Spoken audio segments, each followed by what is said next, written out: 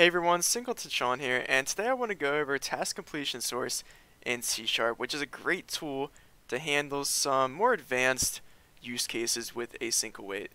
So I have this side project I've been working on for a while, and what I was doing was I ran into this weird interface, so an OAuth2 authenticator, which is part of Xamarin Auth. So what I would do is I would have this authenticator, and I would subscribe to this completed event and this error event, and then I would pass the authenticator into this login presenter, and this login presenter would pop up a web browser where the user could put in their Google credentials and log in with Google. And if the login was successful, it would raise this completed event, and I could get the user's ID token, username, stuff like that. And if the login failed, it would raise this error event, and I could handle the error however I want. But as you can see, this is kind of a quirky interface to work with. I have to subscribe to these events, then actually present the login page, and then I have to unsubscribe when I'm done. Ideally, what I would want to do is something like this. So say this is like the user's token that I get after the login, and I would just get that by awaiting presenter.login, pass in the authenticator. So it would give me the token, I wouldn't have to subscribe to this completed event, and then if there was an error, it would throw the error as an exception. So ideally, this is the interface that I would want to work with, not having to subscribe to this completed and error event. So that is where task completion source is useful, and we're going to go over that in just a second. I just wanted to show off how you might run into an interface like this, and this is where task completion source would be useful. So anyways, let's head over to a more simple setup and show off how you can use task completion source. Okay, so here we are over in this demo project, and I've kind of duplicated that Xamarin interface I was working with. So I have this web authentication service, and I request an access token, and that starts a new thread, and that simulates basically the web browser getting popped up. And then we sleep inside of this thread for 500 milliseconds, and that's like the user entering their login credentials, and if the login failed, which is just a flag I set up here, it'll raise this error event with an exception, and if the login was successful, it'll raise this completed event with the user's access token. So I use this interface the same way I did in the Xamarin app.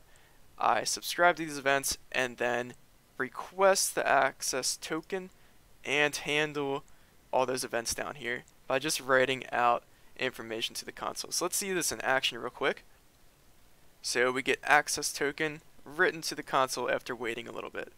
Okay, so what I want to do is use task completion source to make this interface a little bit easier to work with. So I don't want to be subscribing to these events.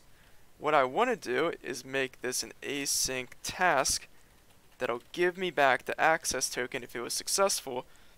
And if it wasn't successful, it's just going to throw an exception. So none of this event raising down here. It's just going to throw exceptions or either give me back what I need. So instead of this, we're just going to call this get access token. Alright, so we're going to leave all this, and let's use task completion source. So this is a generic class, and we specify what we want our task to return. We want it to return a string, which is the user's access token. Let's call this access token task source and just instantiate it. Okay. So now we have this task completion source, and we're going to use it inside of this thread. So if the login failed, we're going to take our task source and set an exception on it. And that's just going to be this invalid credentials exception. Let's put that in there. But if the login was successful, we're going to take our task source and set the result to this access token. So it's a string because that's what we want our test to return, of course. So we do all that, and while this is all happening, what we're going to do is await the access token task source task. So we're awaiting this task down here, and this will give us back the access token, and then we're just going to return that from this function. So we're awaiting this task down here, and this task is not going to finish until we either set the exception inside here or set the result inside here. So let's see how that works. And we're going to have to actually update our program.cs real quick. Let's make this an async task. Let's do a try catch right here. And if there's an exception, we're going to write that to the console. So as you can see, we're just moving stuff out of our callbacks into this kind of synchronous flow we have here. So let's get the token as well. And where we're going to get this token from, we're going to get it from our authenticator, get access token. And then we're simply just going to await that, and we can get rid of all of these callbacks. And there we go. As you can see, this is already so much cleaner to deal with. We simply ask for the access token and get it, or we catch an exception. Let's go ahead and import task. And let's go back into our authentication service and put breakpoints here. Okay, so let's run this and see how this works.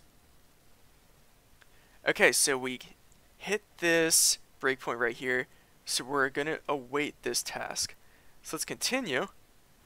So we're awaiting the task, and this thread finished. We didn't fail, so now we're setting this result on our task source. And now if I put a breakpoint after this task that we just awaited, now as you can see, the task finished because we set the result, and now we're returning the access token. And there we go, we get access token.